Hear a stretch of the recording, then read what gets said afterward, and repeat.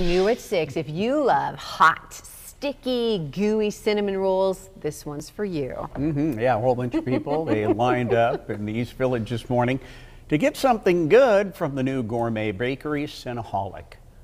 Look at them, they are so hungry. It's located at East 5th and Grand, right next door to Raygun. Cinnaholic serves up plant-based custom cinnamon rolls, brownies, and cookies.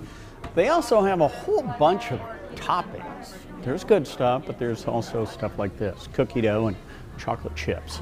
Sounds delicious. The Atlanta-based franchise is locally owned and operated by Shane and Erica Scholdine. We are a dessert shop, but we do great at making a delicious cinnamon roll or brownie or cookie. We just don't necessarily need that. We don't need the egg. We don't need the dairy to do it. Okay, well, sounds good to me. Cinnaholic is open from 10 a.m. to 9 p.m. every day.